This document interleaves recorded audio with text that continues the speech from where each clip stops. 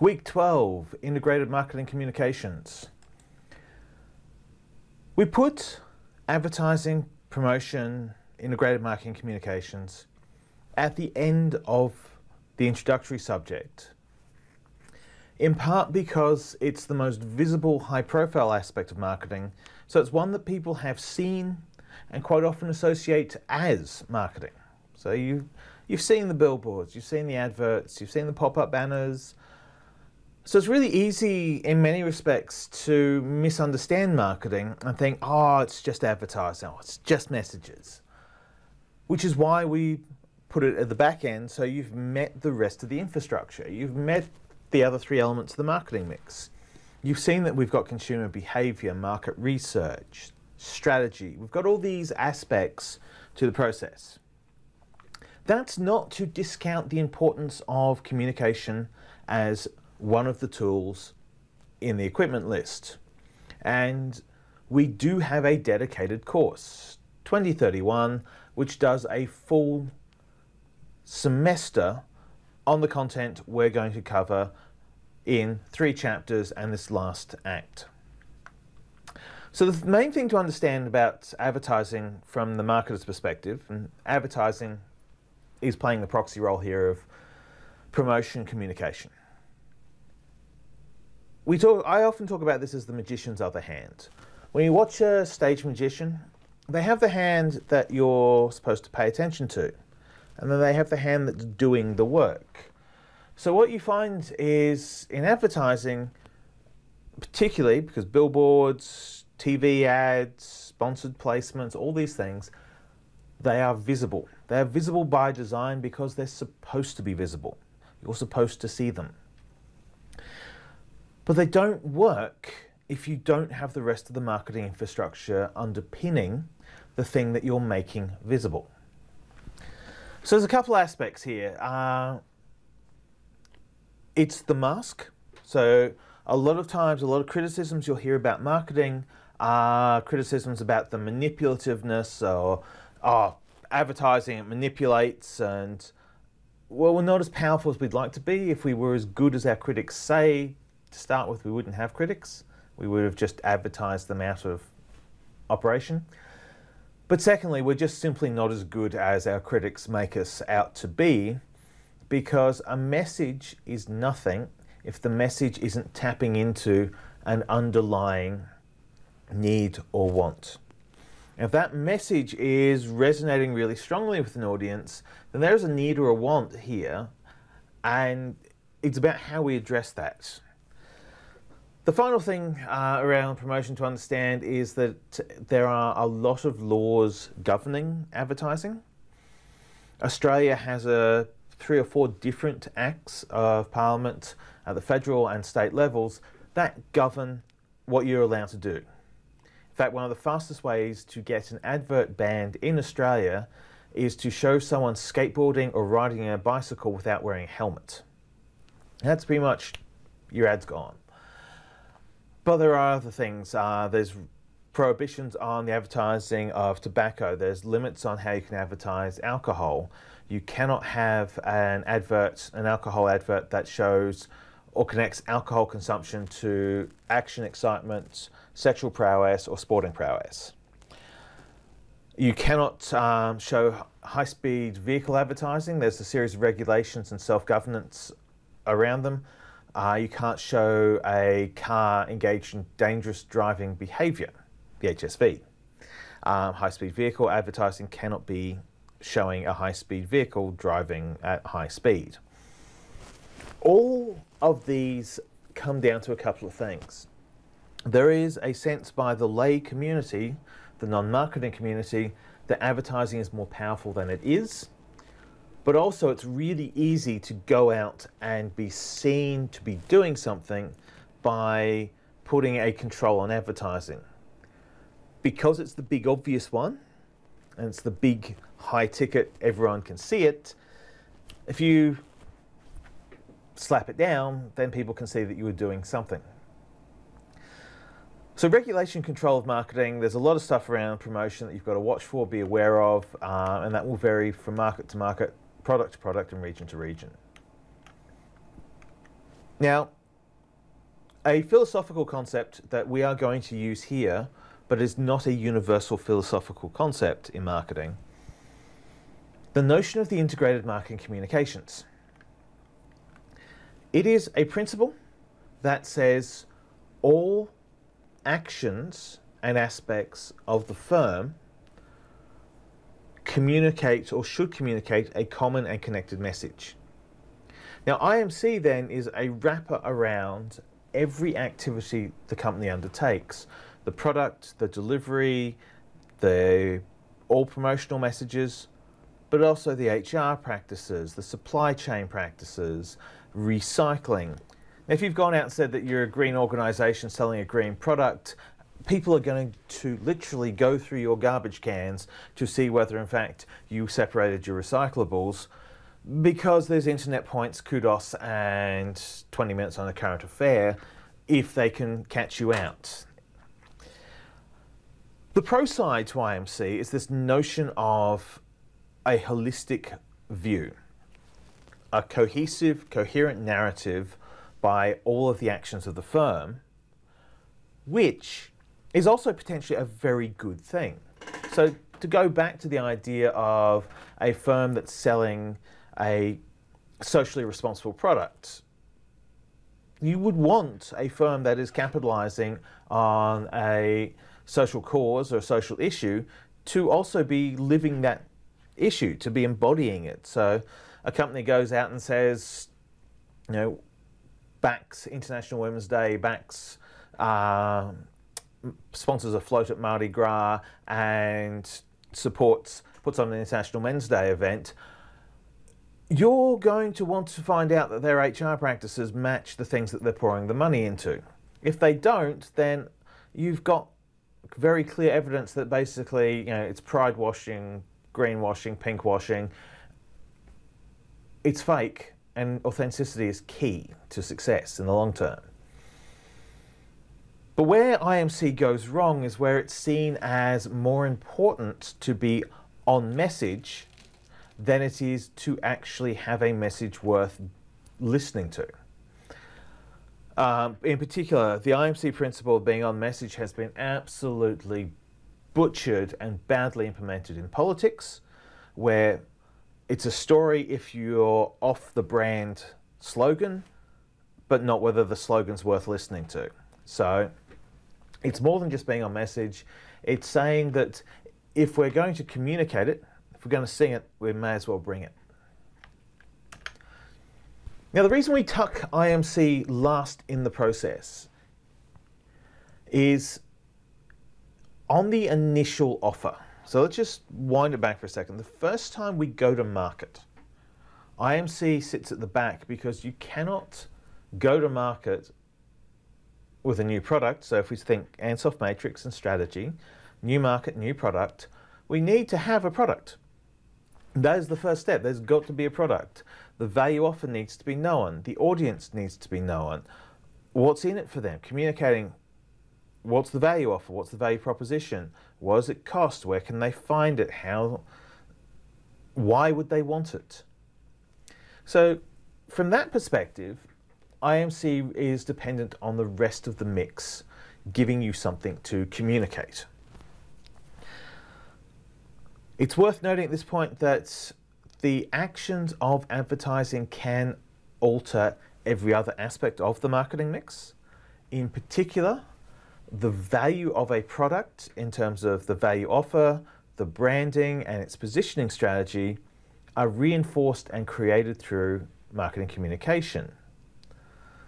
The cost, the social cost of a product can go up as a result of a bad communication strategy, or it can go up as a result of a good communication strategy, making your product distinctive to a market and rejected by other audiences.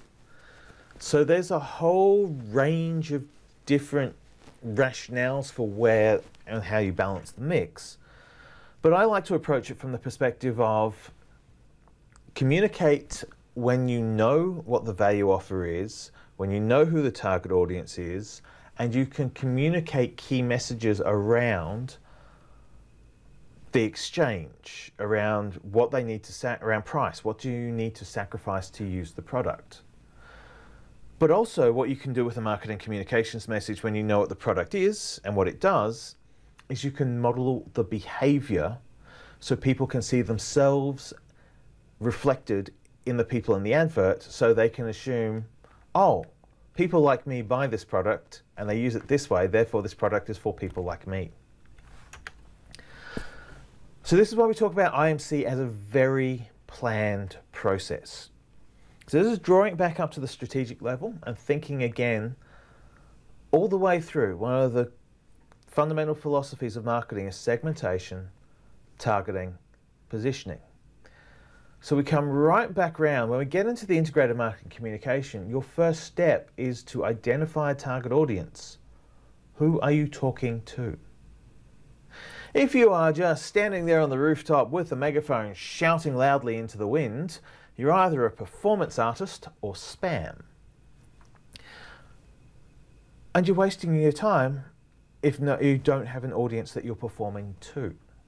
So identification target audience, absolutely central to the IMC process, absolutely central to the communications strategy, because there are people you want to listen to your message, and there's people whose opinions you don't care about, and people whose opinions you actively seek their rejection. Every product has a pro market, every product has a market that you don't want your product being used by. So first step in the process ties us back to segmentation, targeting, positioning, ties us back to marketing strategy, and ultimately that then ties us back to the organizational goal. What is the purpose of our operation? Why are we doing what we're doing? We'll go through each of these in steps, but the IMC, market segmentation and strategy. What is your goal for addressing the market?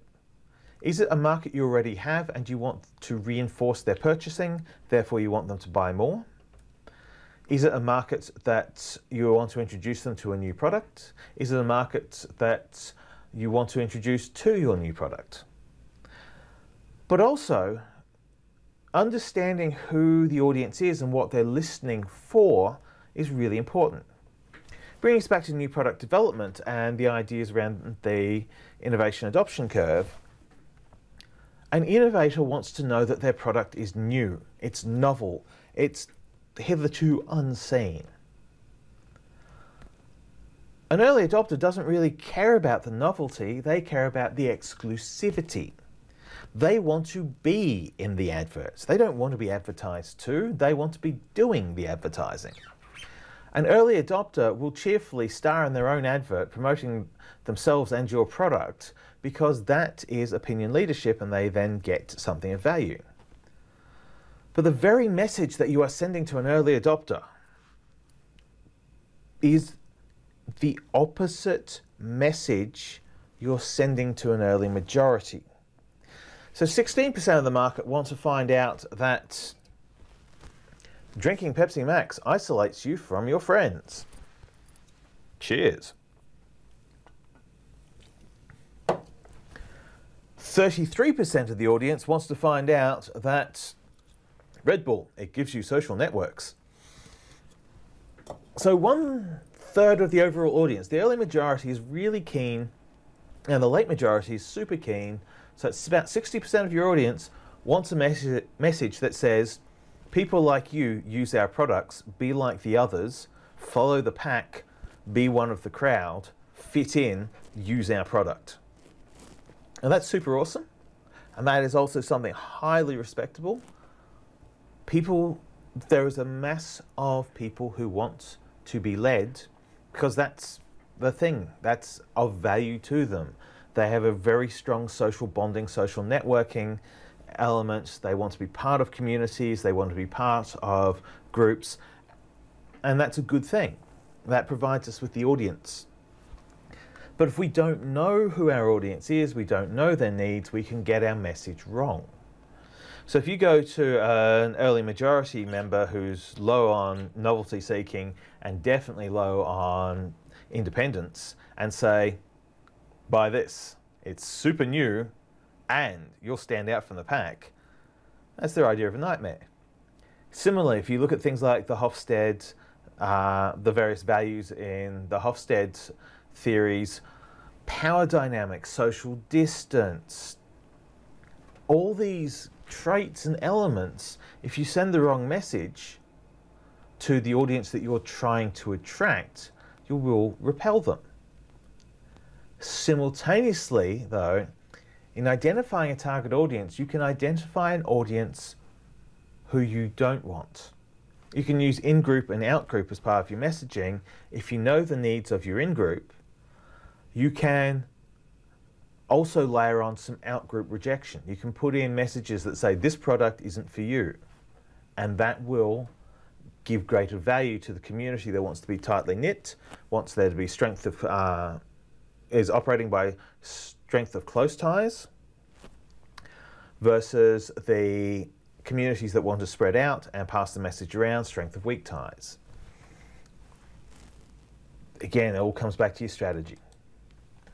So even in this, if we start looking at things like the location of your advertising objective within the product lifecycle. Now, the product lifecycle concept, just to quickly recap it, the 4 phases. When it first meets the market, when it first takes off in the market and picks up traction with a wide range of audiences, where it's reached about as many people as it's going to reach, and when the sales figure starts to decline. In each of those 4 market categories, there are the opportunities to create different tactical messages that have different purpose. When you introduce a product to a market, you need to let the market know that your product exists. And for the innovators, that may just be enough. It's like, our product is here and now. And the innovator's like, hey, new shiny, I'll go find that for you. In growth, because you're also seeing a bit more competition, you're trying to create desire, but you're also showing use cases. You're explaining to people how to use the product and that the product is of value to them.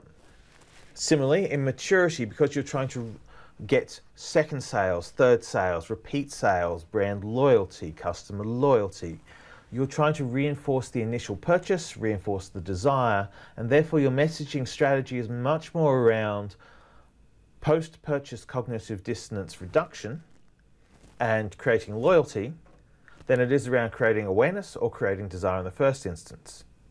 They already know who you are, they already have some liking, now you're reinforcing the liking. And on decline phase, you may choose to message a strategy around, thank you, good night, it's been a blast, couldn't last, we're off, and talk about announcing the decline. If you're wondering about that, every few years, Windows properties, Microsoft announces that they will terminate the support for a particular product. So they do a defensive marketing campaign around, thank you Windows 10 for your service, you are no longer required, introducing Windows Next. And it's an informative for the new product, but it's also a defensive decline. It's communicating that this product's no longer going to be in use. Again, each PLC segment lights up a tactic, each element. Your objectives are quite often, for a communication strategy, they will be multifaceted, they will combine elements, but here, because it's basic, it's bootcamp, it's intro, we're treating them as 4 separate styles. Nothing ever works that discrete and independent in practice, but here in training, 4 discrete styles. Step 3 is about the determining of the advertising budget. And I'd like to call your attention back to the G. McKenzie G finance model, as I call it, the 9-box matrix. The attractiveness, the industry attractiveness, the competitive strength. This is a decision-making framework around your advertising. If you're in a high growth, high attractiveness, competitive strength, your chances are you're going to get a lot of money. You're going to have a lot of budget to work with to try and capitalize on these sorts of opportunities. If you're at the back end of the process, divest, you may not even get an advertising budget. But expand or harvest, you may be in a position where your budget's determined by sales. Your success determines your next success. So there are a bunch of different ways to determine an advertising budget. Quite often you want to be doing it in terms of your strategy. You want to be thinking, where is my best investment? Because advertising is an investment. What's my best return on investment? Where does my advertising budget buy me the best return? Now, having set yourself some money aside, working out your game plan, in the video, we're not going to talk about the different elements of the promotional mix. That's for the textbook to cover. I want to talk about some of the strategic decisions, some of the mind spaces you need to be in to decide what platforms are of use to you. So conveying the message, again, I bring the Ansoff matrix back into play here because if you're communicating to a market, chances are you've got a sales goal or an awareness goal. If you've got a sales goal, chances are you have a growth goal. So your odds are in favour of a communication campaign being tied to an Ansoff. So let's link the two for a moment. And what you're looking to do is that in conveying the message, you want to communicate the offering that has value, any instructions that the offering needs in order to be able to unlock the value, or if there's a unique selling proposition that's for a specific market, what makes that proposition work? Why that value offer for that audience?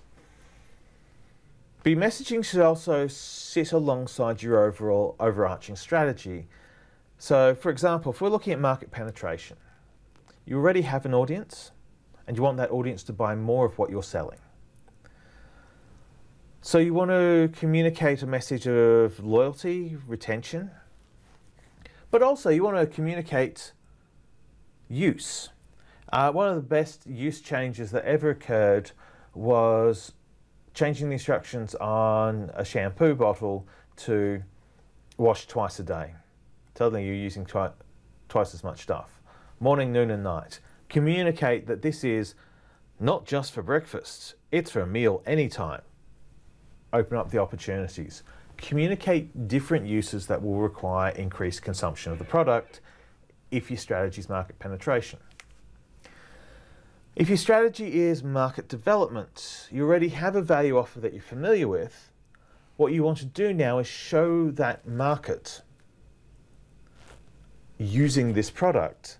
So you're demonstrating that this value offer is for this new audience. Now, your risk here is that your current audience looks at the new audience and goes, I don't like them, I don't want to associate with them. And this is where tribalism, brand tribalism comes in, where in-group, out-group has its weaknesses, and there are ethics to consider. And there's also whiny fanboys on the internet to kick in their head. Because sometimes, kids, the product ain't for you. And if you are a small niche market that is not making enough money to warrant continuing, and that organisation can go to a larger, better market who's going to give them more money and be better to work with, then the market development strategy is about leaving your innovator 2.5% behind and getting on that 16% early adopter bandwagon.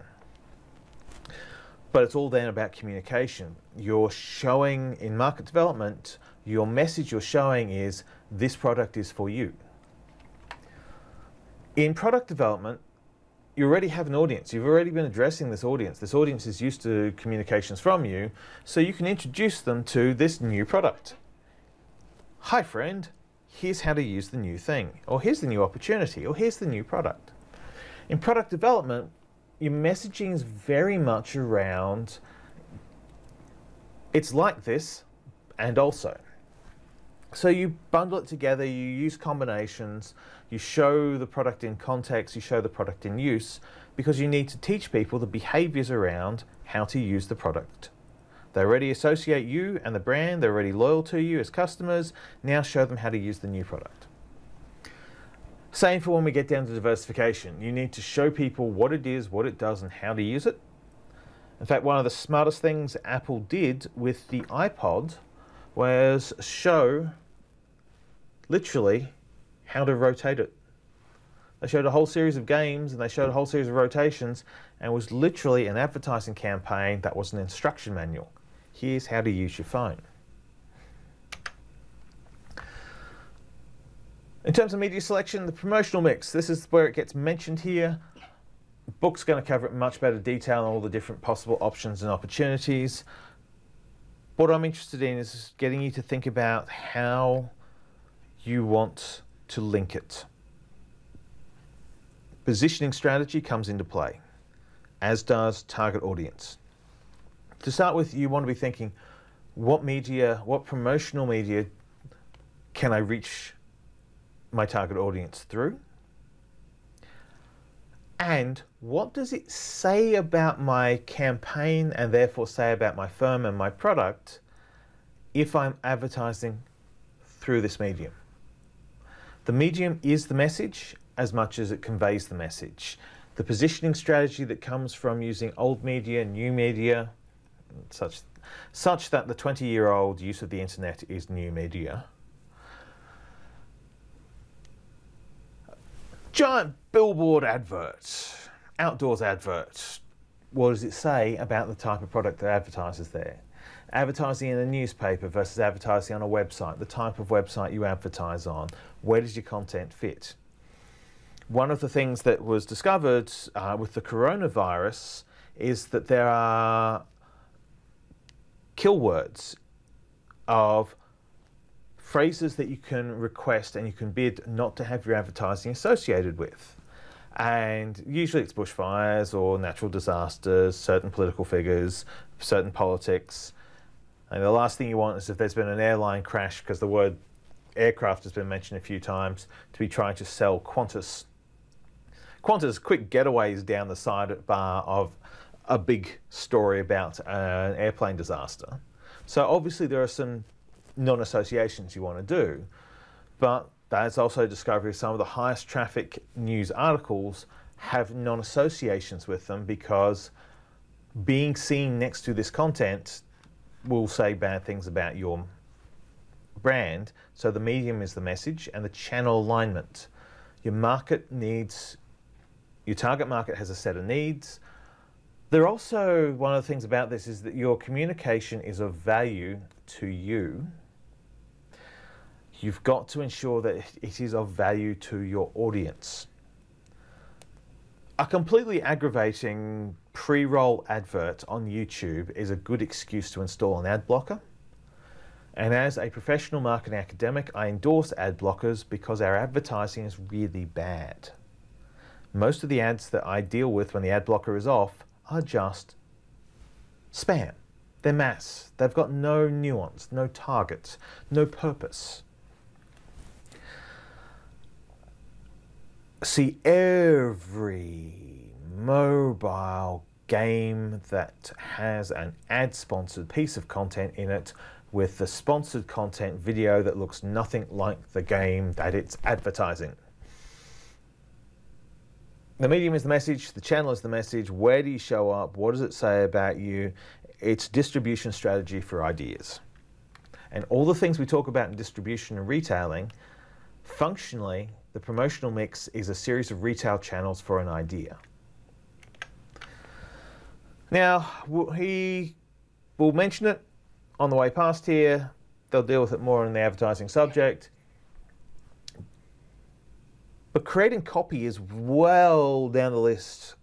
You've made a whole sequence of decisions before you start even trying to come up with slogans or content or copy or how you're going to communicate the results of these decisions. There are functionally three types of outcomes you look for. You want someone to think, you want them to act, or you want them to experience emotion. Feel, think, do, and we can do this in any sequence. We can make you think, engage the cognitive, then as a result of that thinking, have an emotive reaction, which you then act upon, or we can get you to act. Buy now, think later. And we get you to act through trial adoption, personal selling, personal experience, then have the emotional response, then rationalize it post facto.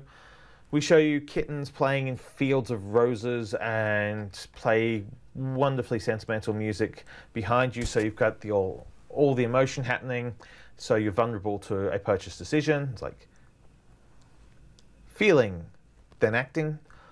Or we play this beautiful songs of your youth, and then suddenly you're like hit with an idea, and you're making the association between this nostalgia you're feeling for a time you've never been to with your product, and it's like, yes, I should act on that. I should buy that product. Functionally, all copy has one of 4 roles to play. And the AIDA model is a very common model. I want to raise its attention here. Awareness, interest, desire, action, AIDA. Awareness, again, when we step back up into strategy, your strategy needs of your copy, your overarching content plan needs to align with your overall strategy. A new product has more need for awareness. If the market research says that once people know about your product, they like your product, emphasize awareness. People know about it, but they don't know if it's for them, you need to increase interest. And I've tied these here to some of the stuff around new product development, around the Rogers 5 advantages, relative advantage. Interest is about compatibility and relative advantage. Why do I want this? What does it do for me that's better than what I'm currently experiencing? Desire is about getting that movement from, I see a point, I know it exists, I want one. And action is the call to how to act on that desire. These are presented in a linear format, but they don't have to be delivered in a linear format. We teach you the 4 in this order. You can implement them in any order. And that's one of the things to realize, is that we teach you things in boxes and sequences for pedagogical reasons, simplicity, and welcome to the theory. However, in practice, you can do it however best suits you.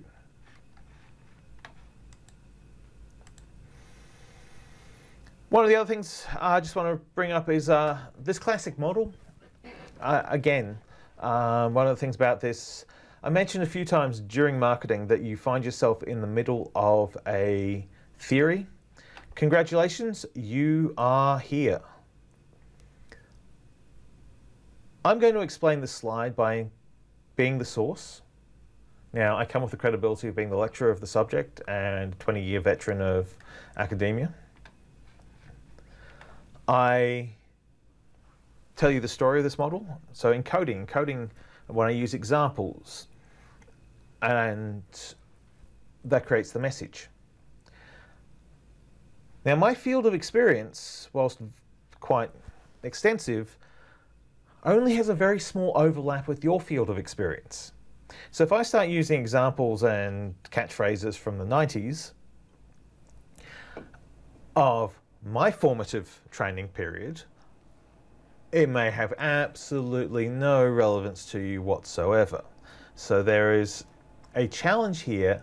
The message that we create needs to have, the sweet spot is the overlap between my experience and what I can encode and your experience, so you decode it in the same way. When you're encountering new content, you're going to find that the field of experience overlap is somewhat minimal, and there's a bit of a challenge there. But the better you know your audience, the more likely you are to be able to put your message closer to the sweet spot. The message is then decoded, it's translated by you, the receiver, into your schema of knowledge. We have the feedback loop here, which is either an action. So we want you to raise awareness, you know about us, but we want you to take action, we want you to buy stuff. The feedback loop can be sales, it can be purchasing.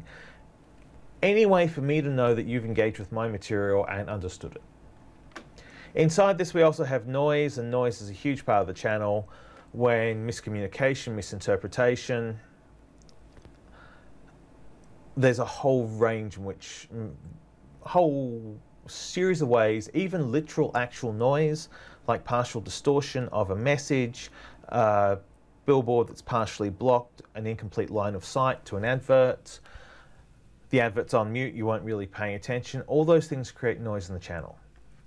Now this model describes communication. It's a theoretical, conceptual, high-level model of communication, and congratulations, you're experiencing it right here, right now, as you're watching this. Marketing is cyclical, real-time, and very meta on occasions. All right, the impact, metrics. Good way to really be coming out to the tail end of a semester. Advertising has some of the strongest metrics associated with it because it has some of the strongest budgetary constraints.